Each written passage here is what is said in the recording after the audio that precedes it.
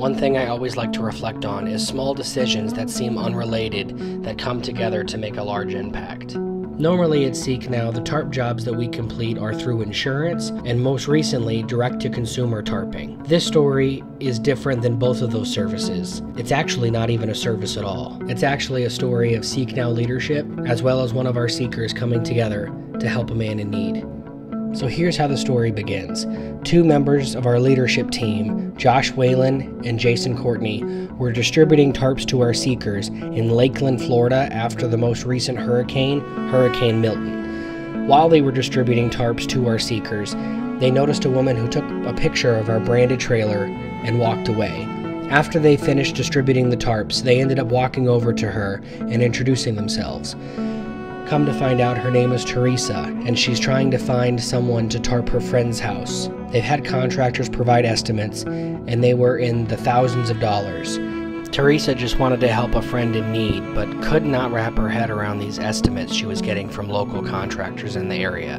After talking to Josh and Jason, they agreed that they were going to help Teresa free of charge. Later that day, Josh and Jason went out to look at the property to evaluate what they would need. After assessing the situation, they reached out to one of our senior inspectors, Mark Austin, who has been with Seek Now from the very beginning. They all agreed to volunteer their time and their materials. This amazing group of individuals extended the invitation to our Contractor Success Department at Seek Now. Peyton Folks and myself, Gino Lazio, were ecstatic about joining and helping out in any way that we could. So we gather all our tools, we all drive out and get ready to tackle this meaningful job for Mike. Mike is the homeowner that was referred to us by Teresa.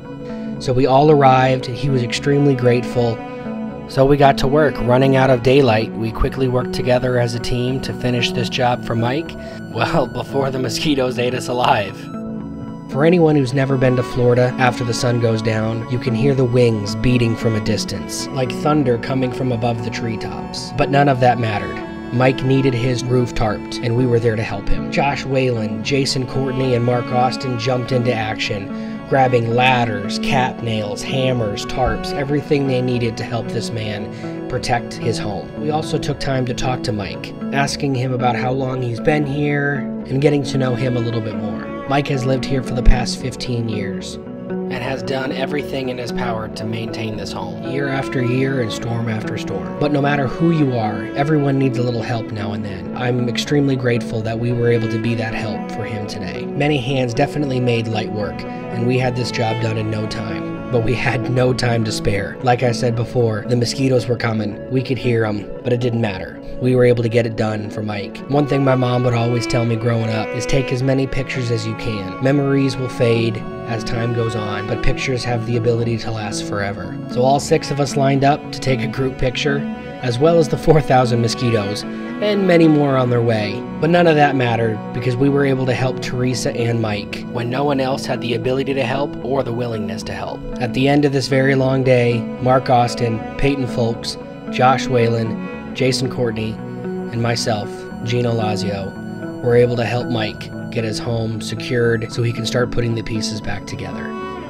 Talking to Mike, he was able to explain what it was like during the hurricane, having his roof damaged and the water level coming all the way up to his porch.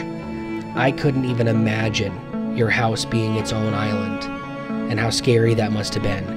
And then the uncertainty of being able to get your roof covered to where the next time it rains, the inside's not wet. It can truly be a scary time after storms like this, but the only way we're ever going to get through it is if we all come together. Not everyone is able to help in the same way.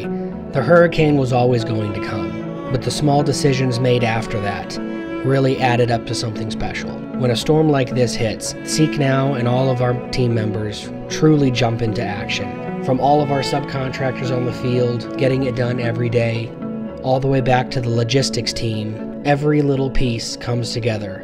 You never know what opportunity is going to open itself up to you until you take that step. Circling back to those small decisions, we had to be in the right place at the right time. Teresa had to be willing to come up and take that picture. Josh Whalen and Jason Courtney had to be willing to go over to see if there's anything that they could assist with. And then everything else that fell into place after that. Once you get the Team Green machine rolling, there's nothing that could stop us. even if we slow down at the end of a long day just to help a local out who otherwise may have had an exposed roof for who knows how long.